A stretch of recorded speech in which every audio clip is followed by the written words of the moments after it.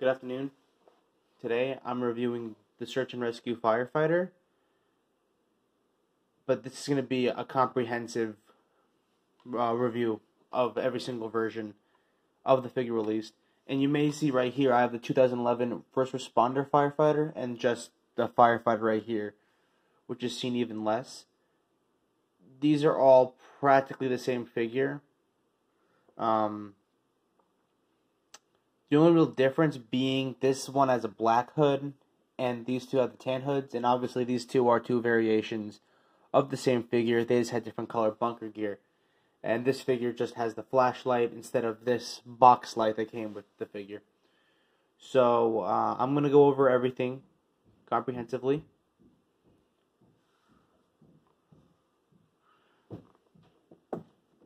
Make sure this doesn't fall over, and I'll grab the equipment list right here. According to the equipment list, the figure comes with the figure, a shirt, the coat, pants, hood, boots, helmet, and the air tank, as well as the tools like the axe that comes with every figure, like the axe that comes with every figure. And in this case, like the box light, in this case right here, but in this case, right here, the figure has this working flashlight that somehow still works after 20 years.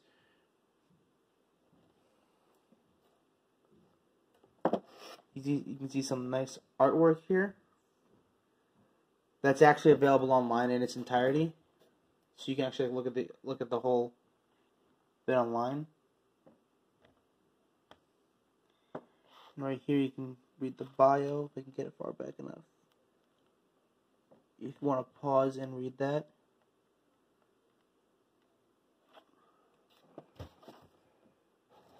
I figure I'll unbox in a second.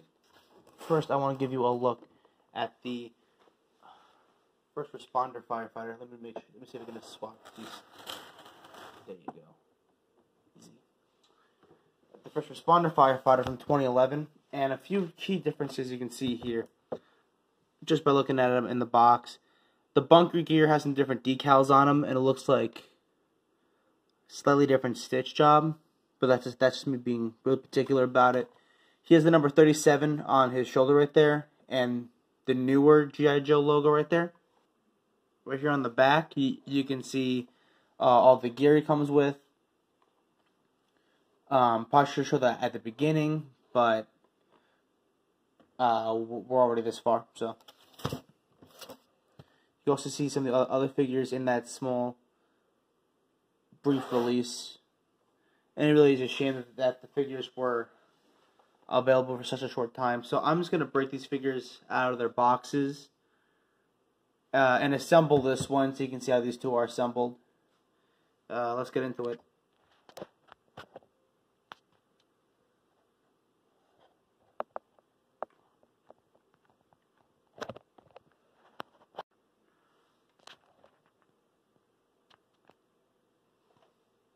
Alright, so now I'm just going to quickly go over, try to quickly go over all the bits of the figure and the uniform. Keep in mind, pretty much everything's the same between all these figures. Aside from this little bit I'm going to show you right here. This figure does not have the cloth shirt. The later G.I. Joes, which I mentioned in a previous video, had a shirt sculpted onto them. In this case, it's tan, as a lot of them were in that series. A lot of the ones in the 2011 series also had this sort of head sculpt right here. And this head sculpt is pretty similar to the one in there. I haven't really noticed any real differences aside from the skin tone. But just for the sake of clarity, I'm going to put that out there. So now I'm just going to patch up the uniform. And right at this bit, I'm going to show you the differences between the uniforms. So you can see the 37 on the side right there, and some looks like the material is kind of reflective. It's kind of hard to tell. The G.I. Joe right across the shirt, and on the back it says Fire Rescue in the same material as the 37 right there. If I can just grab, I probably should have grabbed the figure out of that box first, but whereas you can see right here, kind of barely, you can see it's a different lettering. It says Metro FD, like they put on the helmet. This figure, I gave him a different helmet to match the FDNY style rather than the modern LAFD style. So next up, I'm going to put on his pack. This is the pack right here. And it's pretty... Oops, yeah. These little bits come off with the pop right back. And it's pretty close to what we have in the actual field. So let me just get all these straps properly aligned, and I can start putting it on the figure. So here I'm going to put on the figure's mask now. I'm pretty sure they initially intend you to put it over the hood, but I don't put it on like that because that's not how you do it in the real world. This mask looks like it's a bit tighter this time, which I'm definitely not complaining about because it really helps a bit more. Pull the hood over the mask, as you do. And in the real world, we do have the hoods in both tan and black. The black is usually a particle-resistant hood, meaning it's actually a bit better to use over the tan hood. Most departments do issue the tan hoods, though. So right there, mask is on. This bit right here would usually swivel, but it's not this time for some reason. I don't know why, and I don't want to force it. So I'm going to make it work. I'm going to reattach these two hoses right here.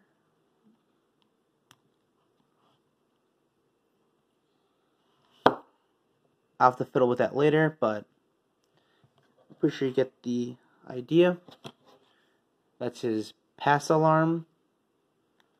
That I'm going to bring on to the other side. There we go.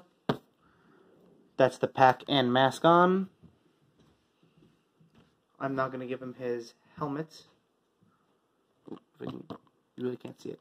That's his pack and mask on. I'm going to give him the helmet now. Probably should have waited, but... yeah, and this helmet is not like to sit over the mask for some reason, which is why I switched the helmet on this figure in the back. But it's good enough. In this case, it's actually stayed on pretty well. Mainly because everything's tighter on this, which I do really like, and that's a big improvement I never really knew about until I opened up the figure. Here we go.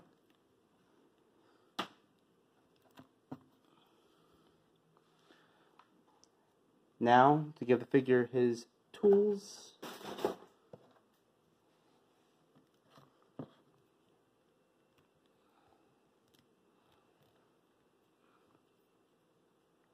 Working with one hand here, because I have to worry about the camera.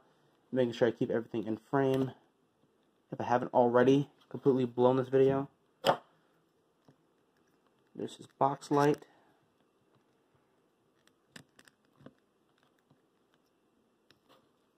And there we go. That's the first responder firefighter. And the search and rescue firefighter. All done in one go. So for the next block of this video, I'm going to be doing the firefighter right here. So, that's a look at the top of the box, from above, all that. Bring you around, you already saw the back, to the other side. Same old copyright stuff on the bottom. I'm going to open up the figure right now. So just before wrapping this up, I'm going to show you the flashlight that the firefighter came with. So I'm starting to assume, just from opening the package, unboxing the figure and holding the figure, I'm willing to bet this is like just a re-release, or like, you know, yeah, I guess a re-release of the Search and Rescue Firefighter, just with some better accessories. This is the light right here.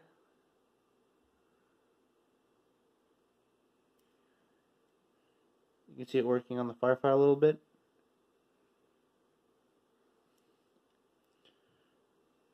And, you know, if you had to pick between the two, between the Search and Rescue Firefighter and the Firefighter, this is definitely the better way to go because it comes with both the axe and the Halligan and all these accessories. So you do get more bang for your buck when you buy this figure.